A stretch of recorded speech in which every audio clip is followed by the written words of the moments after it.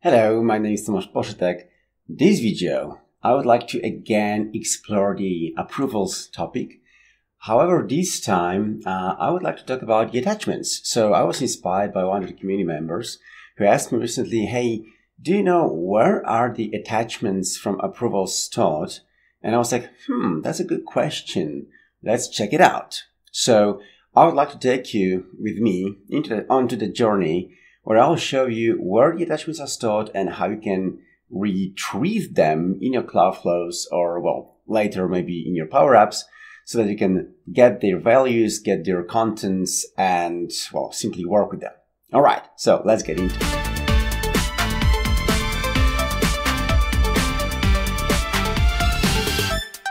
Okay, so here's again my Cloudflow, which is assigning lots of tasks.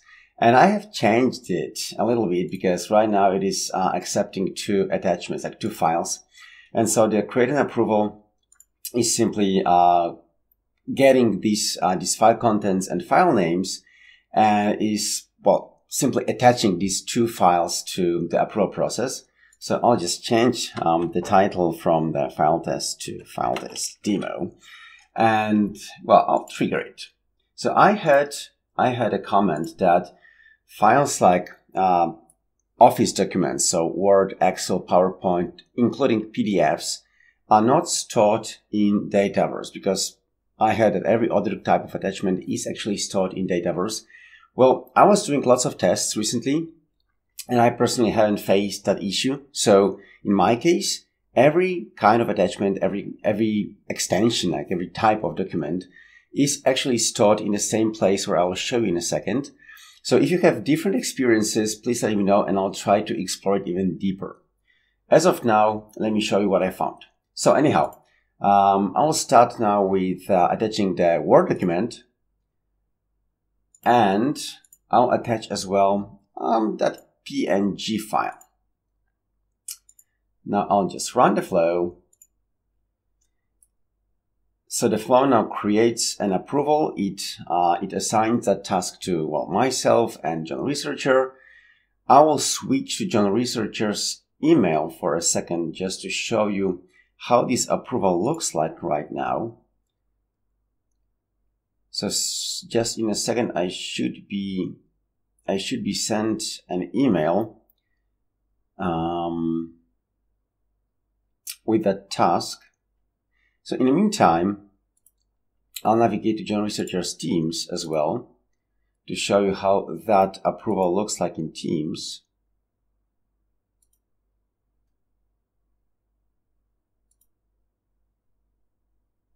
Oh, there it is. So there is an email from Microsoft Teams. And as you can see, all these attachments that I have added to the approval are there present so that the approver doesn't really need to go to the approval itself to see all these attachments.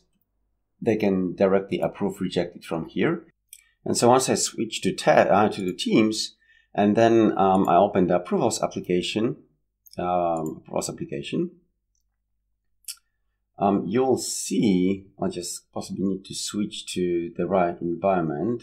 Right. So to the prod environment. And here this task is assigned as well.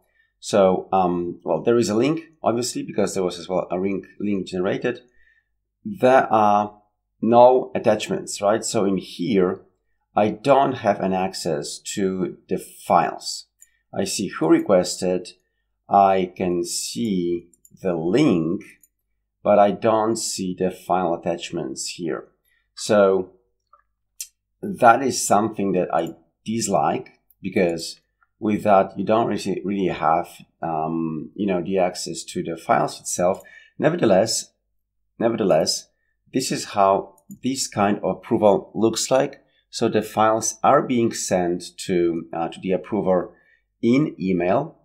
They can as well see those files as they navigate to the approval section inside Power Automate portal, but for some reason they don't have access to these files as they navigate to approvals application inside Microsoft Teams.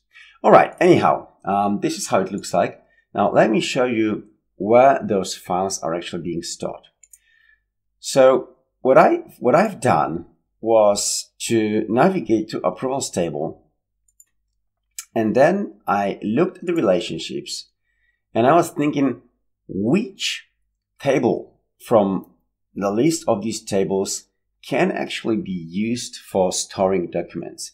Well, so obviously I was looking to those which are in the one-to-many relationship, and the only table that for some reason rang me a bell was notes, right? So note, in my opinion, was the one that was actually being used for storing the attachments. And well, I wasn't wrong. So what I found out is that actually this table is being used by many other tables to store files inside. So here I was able to find all the attachments that I have sent, and here I have the base64 encoded contents of each file. I have the file name, I have information about the file size, about when it was created, when it was modified, who is the owner, obviously. And one of the columns which is being used to build this relationship is the column called regarding. And there is as well a column called, let me just show you. Well, there is a MIME type, so you can use to check the file type. But, yeah, I mean, it's not visible here anyhow. So the file type tells you as well what is this kind of the document. But the column regarding is always empty. And so I was thinking, if this is a lookup, why is it empty? So I went into relationships as well in the notes table, and then I realized that the regarding actually is the multi-lookup column. So in the same time, it is able to create a lookup, a relationship with many other tables, and therefore it's not displaying a value because it's really able to display different GUIDs that are referring to records from various of different tables. So then I was thinking, how can I check if this is actually my row, and how can I actually be sure that the regarding in this row is actually looking up my table? So then I went back to columns, and what I found out was a column called code object type. And so object type is a lookup that returns information about a table to which the regarding column is actually looking up. So that was my finding. I can't display that column inside here the view of the table. However, you can query this table. You can query this column using obviously Cloud Flows. So, anyways, the second thought was, as I mentioned, how can I be sure that this is the row that is looking up my particular approval, so that it's looking up the approval with the GUID, with this GUID, right? So let me just copy paste it. So I decided just to open this table, this row using form, and then here you do have information about the regarding record, right? So this information here actually displays you the approval, and this approval is this one, right? So that is the same value, the B2020, and ending with E42, right? B2020, E42. And then I was actually sure that this is really that record which I am looking for. So with that, I was able to answer myself that question, where the attachments are stored. And they're actually being stored in notes table. So now the question is, how can you retrieve these records? How you can retrieve these attachments in your custom Cloud Flows? Well, knowing already what we know, this is fairly easy. So let's navigate to solutions. I have created a very simple flow that is called, just let me find it now. I'll just maybe switch to Cloud Flows. It might be easier then. that is called Get Approval Attachments. And this Cloudflow is triggered, obviously, using this manual trigger, which requires a user to provide the approval ID. And then, using the action to list rows, I'm navigating to a table called Nodes. And then under the advanced options, you will find out that I'm using the OData query to filter rows to only return those which are having this object ID value. So this internal name you can find out by simply getting data from Dataverse and then, using the action and then simply looking up what is inside the returned body. And then you will find that object ID value, internal name of the column, and its value must be equal the approval ID. And then what I'm doing as well is to simply sort the returned rows using the modified on description. And the last step is just to be sure that I actually retrieved the information I was looking for, is to write out or just print out information about all the files together with the file contents that I was able to retrieve. All right, so let's check it if it works. So I'll simply test it. I copy the flows GUID, the approval GUID. And then it should return all these two attachments, so the docx file, the Word document, and the PNG file.